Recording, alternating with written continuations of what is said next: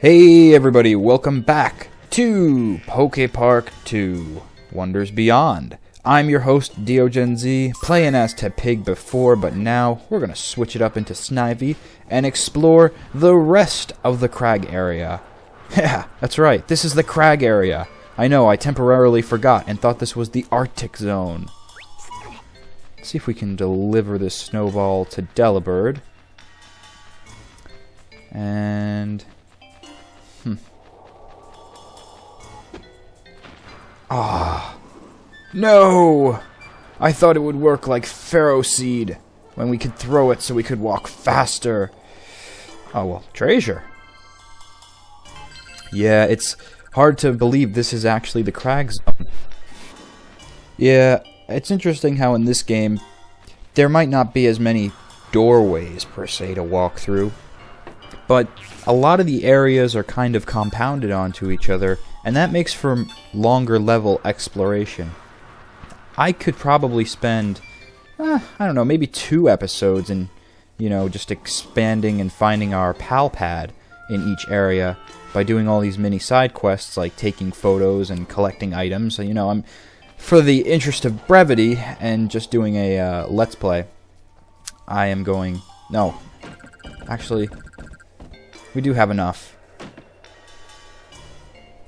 I thought everyone danced. That was bullshit. Damn! See, this is why I don't do collection and side things. It just takes my burrs for no reason. I don't understand how all my members are happier.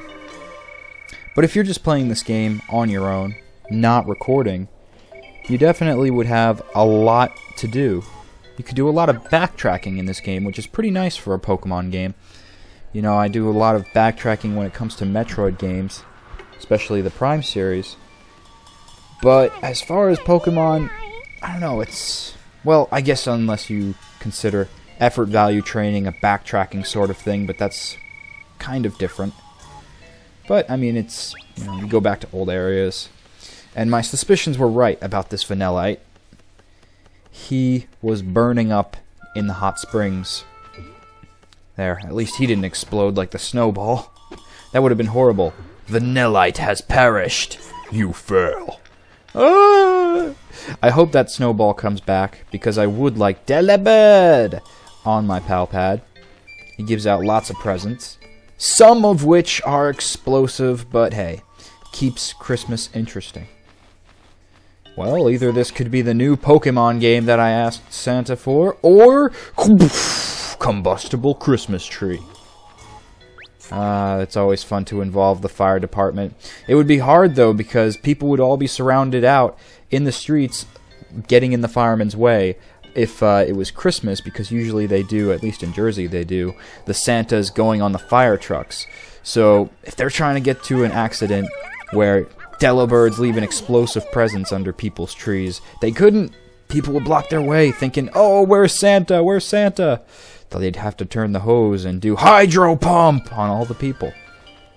Anyway, that's what happens when you have Delibird as your friend. So I want that snowball to come back. Ooh. A Boldore that looks to be sleeping. I'm not sure how to get the Muna to go to sleep. I don't know where all the items are, and I'm not really going to find them. If somebody has a better way of keeping track of what items we have so far, leave a comment below. And I figured this guy, being a rock Pokemon, would react very similarly to how Brock's Pokemon did in the Sprinkler episode, one of the first couple of episodes of the Pokemon series. Rock types dislike water very much, and it's a good way to wake them. I don't know what he's doing there. Is that a harden or what? Maybe he's trying to... Oh! Self-destruct. It doesn't appear to take any damage away from him, though. That's cheap. Don't you know self-destruct or explosion, whatever you're trying to pull off there, Boldore, is supposed to take health from you? Well, that's just fine. You're about as slow as a rotten bag of potatoes. So, I don't really have to worry. You're not going to catch me with self-destruct. Shellblade! That's so swift and awesome. Oshawott is the best. It's really kind of a toss-up as a tie when it comes to my favorite 5th gen starters. I like Oshawott. It's so adorable. It's a water type. I love water types. Oh, throw. And Sock. I bet they want a battle. But Oshawott, such an adorable little otter. An otter, a samurai, samurai otter. Samurai. Eventually. Let's see if we could take these two on. No, he seems busy. How about you? Do you want to fight? Oh yeah. Battle time! But I also like Snivy. Snivy is a pretty awesome last evolution grass with Superior. I like the Dream World Superior. Oh man, I'm going to have to do an EV training set on that for sure. But, you know, it's a toss-up. I like snakes very much. And I thought Snivy was a cool grass evolution. But Oshawott's adorable. And a samurai! You know what? They both pwn. So there. They can both maintain first. And Tepig can be second. Because it's not like I don't like Tepig. He's just not favorite. Alright, so we're going to have to take on this duo from the 5th gen. Throw and Sock. He's very disappointed. These guys look like Muppets to me. I don't know. What do you guys think? These are very strange looking fighting types. But, I guess you could say Machop looks a little weird too. And Machoke. Ugh. When I was first playing through Crystal, my very first run, I remember this because this was a frustration for me in fighting type evolutions. I had a Machop that I traded at the Goldenrod City big marketplace. Traded some guy in Abra. I got it, taught it all the punches, got up to a Machoke. I realized it was a girl, so that in itself is strange. A giant man-lady looking Machoke, because I don't really notice much of a difference. Ah, this tag team is tough. Whoa. Whoa, the throw. Chop! Oh my goodness. Use your self-destruct. Oh, come on. We just need to... Ah! It took one more Thunderbolt. And freaking cats, man. Freaking cats. Ah, but it took one more Thunderbolt. Damn. But I got it up to level 78. And I'm like, why is this thing not evolving? I was still a Poke noob back then. And I didn't really know that there was such a thing as trading to evolve. I had the same thing with my Haunter. I got it up to level 57. And I was like, what the... Why is this not evolving? You know, I thought maybe Machamp evolves at level 100, you know, because it's got such amazing fighting type abilities with 4 arms. He got me with the rocks before I even could get close. Have to watch out for his chopping. Is he charging up his punch? Is this his one-hit KO death punch? Just about. Well, let it be known in this episode, either I really suck, which is entirely possible, I've been doing stupid things this entire walkthrough, or, PokePark 2 has gained considerable increases in difficulty, as far as keeping you entertained with Pokemon that you can befriend. See, that was my big major complaint with the original PokePark, was for me, it was a little too easy. A little too easy. I didn't really go and play much of the post-game. Maybe that would have been tough. But the initial game that you go through didn't really challenge me. So it's nice to see that in the sequel they've really upped the ante, so to speak. And the battles have gotten a lot better. Again, I love this central camera ring-styled matching. It always keeps the Pokemon you need to see in the frame. Oh, damn, I really can't get up close to do too much Iron Tail damage.